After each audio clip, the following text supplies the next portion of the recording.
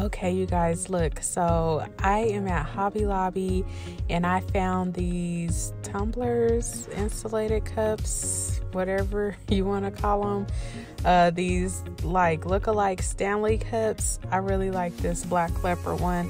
That one was really cute to me. But you guys, these cups were only $12.99. I don't know what the hype with the other cup was. I don't follow trends, but I know I probably would not pay $50 for a cup. I don't care. Unless that cup came with a job, I'm not paying $50 for no cup. So over at Hobby Lobby, they had all of these different designs. You guys, I thought these cups were so cute. I am a sucker for just cute cups. I don't care if it's cheap.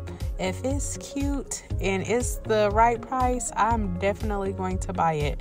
So they had all of these colors. I really like this one. This one was or is perfect for spring. It's definitely a spring color. For my army green fans, this one is kind of like a fall color to me. It just screams fall. The other ones, well, the black one, but that one is so chic. But the other ones scream like spring, summer. And then they have this one, if you like blue. They also had a nude color, a beige. They had white. They had white with a black handle. And then they had white on white. So you guys, if you are like me and not going to spend $50 on a cup, definitely check out Hobby Lobby, because they are going to be your friend. $13 for this cup, I would say that is a deal. You can't beat that.